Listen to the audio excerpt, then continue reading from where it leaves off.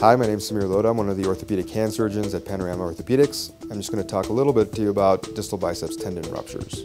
So most people know the biceps is one of the big muscles in the upper arm that helps to flex the elbow. It has two attachment sites. One's up at the level of the shoulder, and then the other one is at the level of the forearm. And in doing that, it crosses the entire arm and allows you to flex at the elbow.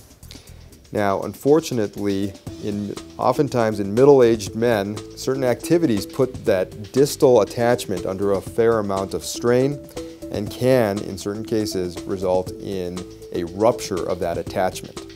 When that ruptures, you've lost one of the anchors of the muscle, which results in significant weakness in two main functions of the arm: elbow flexion and what's called supination, or the act of turning your palm upwards. There's a couple of interesting things about distal biceps tendon ruptures. They're incredibly rare in women, so in general, women are at much lower risk for developing this injury.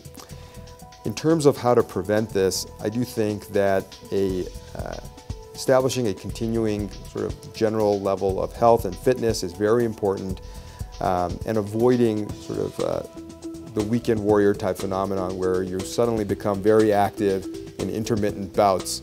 That puts a lot of strain on your muscles that are not used to it and can often result in injuries of this type.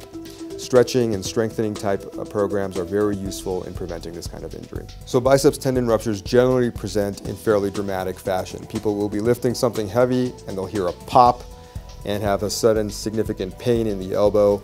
It can often be accompanied by a significant bruising, as well as the development of what's called a Popeye deformity, which is where the muscle retracts up the arm and forms a bulge on the upper part of the arm. There are two main ways in which distal biceps tendon ruptures can be treated. The first way is non-operatively with therapy. Oftentimes this can result in a painless upper extremity with good function. Almost inevitably, non-operative treatment will, however, result in some weakness, especially in, like I said, flexion, as well as that supination type maneuver. The only way to restore strength, or to hope to restore strength back to the original or to the pre-injury status, is through operatively repairing the tendon. There are two main ways in which we can repair the tendon. One is through an anterior incision, or an incision on the front of the arm, where we find the tendon that's retracted, bring it back down to where it's supposed to insert, and reattach it to the bone. The other is through a small incision in the front and a small incision in the back, essentially doing the same thing, but with slightly different technical details. While the surgery itself is fairly straightforward and the immediate recovery is fairly reasonable, the overall recovery from the tendon repair is fairly prolonged.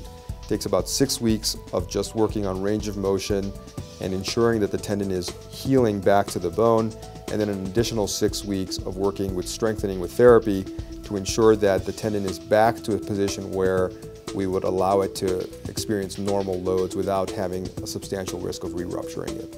So overall, I'd expect about 3 months before I let patients get back to normal activities.